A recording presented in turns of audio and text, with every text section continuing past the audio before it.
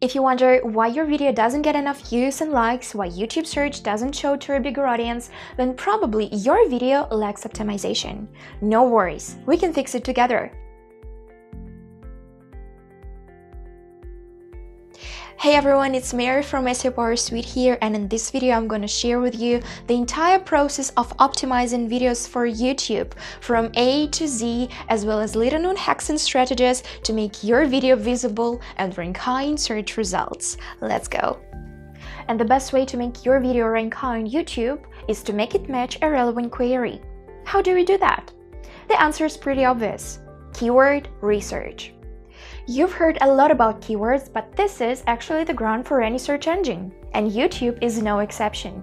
Keywords that you use in title, description, tags, keywords that you pronounce during the video help YouTube understand what your video is about, and the better it understands the content of your video, the higher you will rank. Here is what YouTube says. Like Google search engine, search on YouTube strives to surface the most relevant results according to keyword queries. There are several ways on how to find video keyword ideas. First, use YouTube search suggestions. Why this query is good? Because these are what people actually type when searching for a video. And if YouTube suggests them to you, then they are certainly very popular. You can also pick the most popular video that appears in the results and check out the keywords this video has in its title, description, and tags. There are two Google Chrome extensions that I strongly recommend to install and that are going to help you a lot with keyword research. They are TubeBuddy and vidIQ. When you add TubeBuddy in Chrome and connect it with your YouTube channel, just run a search and look at the sidebar. Here you will see a keyword score showing search volume, search per month, how competitive the keyword is, what tags are used most. TubeBuddy tells you whether it's a good idea to target a specific keyword or it's better to pick something else if the keyword is too hard to rank for. With vidIQ, the installation process looks similar. Add it to Chrome, log in, and see the top keyword opportunities, competitors, related queries, tags used in the video, and more. When you click a video, both TubeBuddy and vidIQ show you video analytics, which is super convenient. You can see the video summary, what SEO practices were used in this video, as well as video tags. All this data might help you in the future when you will optimize your videos. Now, the previous methods are good except for one thing. You do spend a lot of time checking each of your keywords manually. To speed up the process, you can use a keyword tool to check all the keywords at once. If you use the Rank Tracker keyword tool, go to the Keyword Research module, choose Autocomplete Tools, select YouTube Autocomplete, and type your keyword phrase just as you would on YouTube. The software will show you the list of the most popular autocomplete options. The key point is that you can check as many keywords as you need at once, thus saving yourself much time. The software automatically saves the results in the table, so you don't need to write down the results the way you would with the YouTube search suggest. Rank Tracker also collects Google's latest search stats, letting you compare the keywords in terms of monthly search volume, competition, and difficulty, and decide on their potential. When you already come up with a list of keyword ideas and want to compare them to pick the most popular one, it is a good idea to use Google Trends. To start the YouTube search feature, open Google Trends, enter query, click Search, select Web Search, and choose YouTube Search. Here you can compare one keyword or keyword phrase with another one. Also, you can see which keyword is used more often in a specific region. See popular related queries, top queries, and rising ones. Awesome! So you're done with keyword research, you know exactly which keywords you want to rank for. Now, what should we do next? Optimizing metadata. The video metadata is all the visual and textual information that describes a video to viewers and search engines. Titles, descriptions, text, thumbnails, captions, all these are called metadata. And we need to optimize every single element of our video to make it visible, rank high in search results, and appear for relevant queries. Let's start with the title. This small text line is extremely important as it helps viewers decide if this video is something they were looking for and want to watch. A well-optimized title has not only SEO value but can drastically increase your click-through rate. Here is what YouTube says. Well-written titles can be the difference between someone watching and sharing your video or scrolling right past it. So the idea is clear. The title should be catchy, should accurately represent what's in the content, and match viewers' expectations. It's proven that videos with exact keyword match in the title do rank better. But where to place this keyword or keyword phrase? I would recommend including it at the very beginning of your title. Example: I'm looking for a BLT sandwich recipe, and as you see, most of the videos put BLT or BLT sandwich at the beginning of the title. To increase your clicks and make your titles more readable, don't be afraid to use colons or dashes after you write your target keyword, just like here. Also, if you include some words in the brackets at the end of the title that would catch people's eyes, your clicks can skyrocket as well. By catchy words, I mean 2021, best, fast, new research, case study, original recipe, and stuff like that. Let's move to a thumbnail. A thumbnail image is like a movie poster or a book cover, and it is usually the first thing viewers see when they find a video. A well-designed thumbnail attracts the attention of users and encourages them to click your video. Of course, you can choose among the 3 options YouTube automatically generates, but according to their statistics, 90% of the best performing videos on YouTube have custom thumbnails. So what should you do to make your thumbnail outperform other videos? Here is what YouTube suggests. Think about your thumbnail even before you shoot your video, so you've got several options when you upload. Make sure your thumbnail looks good both on mobile and desktop. Make as high resolution of your thumbnail as possible, and follow the most important technical characteristics. Now, these were the most common practices. What else do you need to know? Look at these thumbnails. They are good because the pictures include a person, which makes it more alive and vibrant compared to thumbnails that place food only. The text takes up about 30% of the picture, which makes the image more informative but doesn't overwhelm it. And it looks professionally made. And speaking about professionally made thumbnails, let's have a look at these images. I think you see the difference. In the first 3 examples, bloggers used auto-generated thumbnails. These pictures have low quality and there is no text at all. The videos may be super cool, but you don't want to click them. Now let's see the second group. I really like all 3 thumbnails and I'm not the only one. Just see the number of views. They are compelling, eye-catching, contain some text, and people want to click them. So I strongly recommend to spend some time and create such a thumbnail that people want to click. Another hack that may be helpful sounds like this. Avoid YouTube colors in your thumbnail. What do I mean here? The YouTube brand colors are red, black, and white, but it's better not to use them as a background of your thumbnail, especially white, because such thumbnails mingle with the YouTube background. Instead, use colors that will contrast with the YouTube color palette. They are gray, green, blue, purple, pink, orange, yellow. Ideally, all your thumbnails should look consistent. To make your videos stand out favorably from others, you can think about background colors or background styles that can be associated with you or your brand. And use them in all your video thumbnails. Let's move on. Video descriptions. People and YouTube algorithms read descriptions to understand what your video is all about. But what I see very often is that creators tend to write 1 or 2 sentences in their description section, place a couple of links, or even skip this part at all. If you want to be the first in search results, you need to get the most out of the description field. And here is how to do it. Make sure to put the most important keywords closer to the beginning of your description. Remember that 2 or 3 first lines of your video description will show up in the video search results, so do start on a high note. Finally, don't forget to add some related keywords around your description a few times. As I already told you, YouTube reads descriptions to understand the content of your video. No description, no high rankings. That's it. So the more details you write in the description, the better. That doesn't mean that you should write a novel under the video, but if you use like 100 or 200 words and outline the most important parts of your video, that will be great and more than enough. Under the Show More button of the description, you can hide all the marketing information like links to your website, social media, timestamps, and playlist of related videos you've created. Now, what we're gonna do next? Optimize tags. Somebody says that tags are not really important these days, but I wouldn't recommend neglecting them. Tags make a difference. They can help you rank higher in search and suggestions, and it is another great way to tell the algorithm what your video is about, and we want to use every single opportunity. Okay, how many tags do you need to include in one video? Where to find the most useful tags for your topic or niche?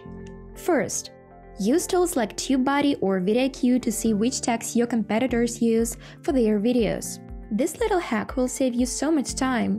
Just click a video of the same topic you want to rank for and see which tags they use. Here you can see not only video tags but also the channel tags, which might be helpful as well. Although YouTube is not restricting the number of tags, try not to overuse them. Up to 10-12 is enough. Use this formula to pick up the best tags for your video. Write your target keywords. 2 or 3 keywords will be fine.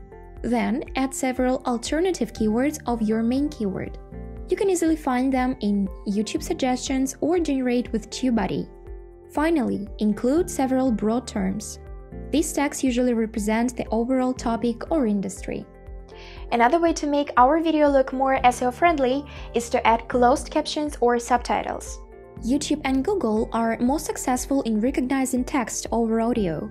But captions are good not only for robots, they might be helpful for viewers too. So if your video has poor audio quality, pronunciation issues, if somebody fails to understand your accent, captions help to deal with all of this. There are actually 2 ways you can add subtitles to your video. When you upload a video, click Add and then select how you want to add captions. You can upload a file with subtitles, use AutoSync, or type them manually. You can try tools like 3Play Media or Amara to generate subtitles automatically. And of course, to expand your audience, you want to translate your closed captions. Just click the subtitles tab of your video, add the language, and voila! Now people all around the globe can watch your videos. The next strategy is one of my favorites. I strongly recommend adding chapters and timestamps, especially for long videos with multiple topics.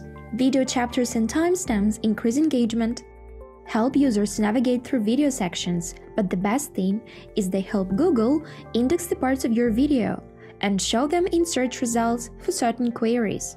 So, how to add them in your YouTube video? Open your video description. The first timestamp starts at 0. Hit the spacebar and name the first chapter. If it's an introduction, then intro is okay. There should be at least 3 timestamps listed in ascending order. The length of one chapter is equal to or exceeds 10 seconds. Try to write short but descriptive chapters. This way, visitors can get an idea what the chapter is about. Congratulations! You're done with on-page and in-page video optimization. Now, what shall we do next? Improve audience retention and watch time. So, what is audience retention? Audience retention measures how much time people watch the video. And what about watch time? Watch time is the total amount of time in aggregate that viewers spend watching your videos. Audience retention helps not only understand how much of your videos viewers watch, but also when they drop off, when do they leave and why. Maybe the topic changed or maybe they got bored. And what about watch time? The more people watch your videos, the better for you, because it's a signal for YouTube that your content is engaging, and it's a reason to reward your video by showing it to more people and rank it higher in search results. Here is what YouTube says. Videos with consistently high audience retention and watch time have the potential to show up more frequently in search and suggested locations on YouTube. Okay, now, how can we maximize audience retention? Here are a few best practices. Catch your viewers' attention straight away and get to the meat of the question without empty chatter. Remember, the very first 15 seconds of your video are crucial, and people are going to judge a video based on these first seconds. change camera angles, music, scenery. Viewers will get bored if you will stand still throughout the video. You can also consider adding special effects, changing locations, or using a green screen for a dynamic background. Add some humor. Remember, you don't have to sound like a robot. Write a script of your video, plan carefully what you're going to include in it. Consider adding notes, cards, and other attention grabbers. When checking your YouTube audience retention report, pay attention to where viewers take off. This may give you a clue which parts of your video needs improvement. Now, watch time. How can we increase it? Here is the point. YouTube is a huge business, and like any business, its main goal is to make money. So the longer a video is, the more ads YouTube can put in there. That's why consider creating longer videos. Because this is what YouTube expects from us. There is no ideal length for a video, but multiple findings show that videos of 8 to 15 minutes long rank better than shorter videos.